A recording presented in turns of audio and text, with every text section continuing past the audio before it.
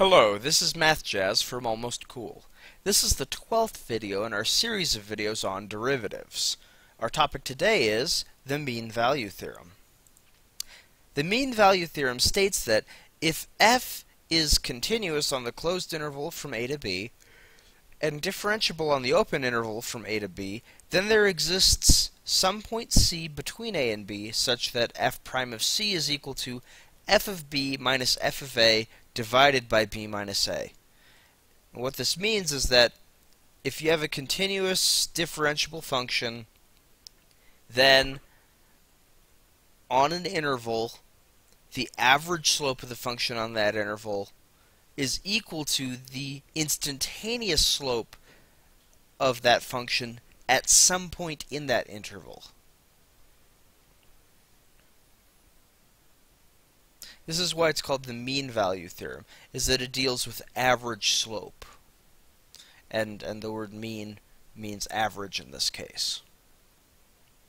Related to the mean value theorem is Rolle's theorem, which says if f is continuous on a closed interval a to b and differentiable on the open interval a to b, so far it's the same as the mean value theorem, but here's the extra hypothesis, and f of b equals f of a, then there exists some point c in the open interval a to b such that f prime of c is 0.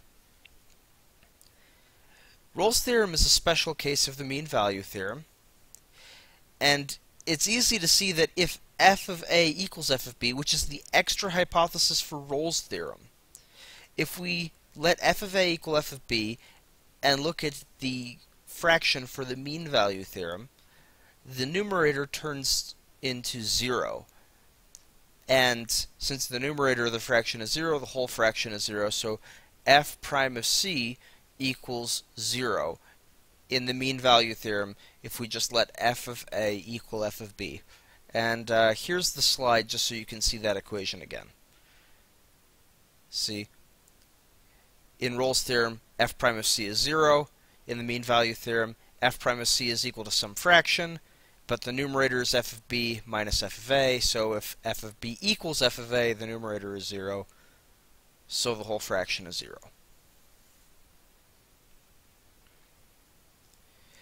We will not prove the mean value theorem in this video, nor will we prove Rolle's theorem, but we will note that usually if one is proving the mean value theorem, one proves Rolle's theorem first, and then from there proves the mean value theorem. Rolle's theorem is kind of a halfway point from the other tools that one has to getting to the mean value theorem. And that'll be a topic for another video, actually going and proving Rolle's theorem, the mean value theorem. We'll probably also prove the intermediate value theorem in that series of videos. But in this video we're going to see an example of how to use the mean value theorem. One of the popular problems to solve with the mean value theorem is to prove that some function has only one 0. That is, this function equals 0 at exactly one x value. It doesn't prove, or it doesn't usually calculate where that x value is, but it does show that there can't be two different x values that make a function 0. Here's the problem. Show that there is at most one root of sine of 3x plus 7x equals 0. The first step of this is we're going to define a function to be sine of 3x plus 7x. Since f is the sum of differentiable functions, it is continuous and differentiable everywhere.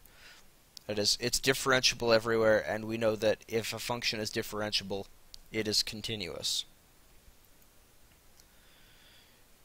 We're going to suppose that there are two roots of our function f, that is f of a and f of b are both 0, and we're going to assume that a and b are not the same point.